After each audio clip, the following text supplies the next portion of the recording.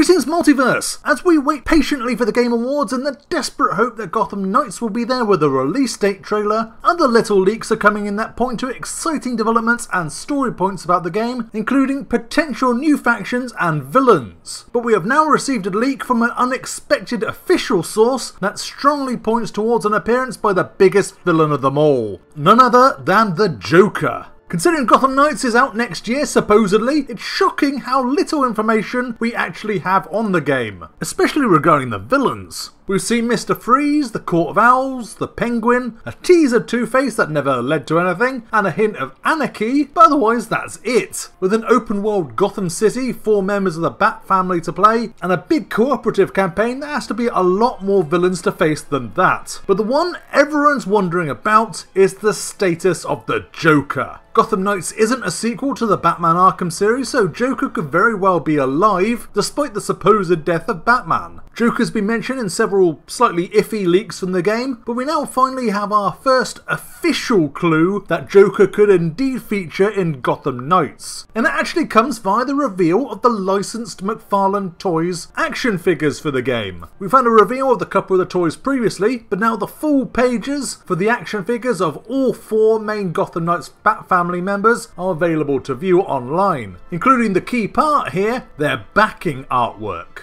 Red Hood and Nightwing have the same boring view of the Belfry, and Robin seems to be lost in the Matrix, but Batgirl has something major of interest. Yes, she does kind of look like she's trying to escape from the Death Star, but just below her is some green graffiti, clearly showing laughter. This haha graffiti can only be by the Joker. It's his calling card pretty much, and this is the first indication, if not outright confirmation, that the Joker will definitely be in Gotham Knights. Given that Red Hood and Nightwing's backgrounds are one of the earliest screenshots of Gotham Knights, it seems likely that Batgirl's is either based on artwork or a screenshot directly from the game. McFarlane Toys may not even be aware that they potentially dropped a big spoiler. And in fact, if Gotham Knights is at the Game Awards with a release date trailer, then it could conceivably also tease the Joker. As per everything with Gotham Knights, we'll just have to wait and see, but it seems to me like McFarlane Toys has accidentally revealed that the Joker will be in the game.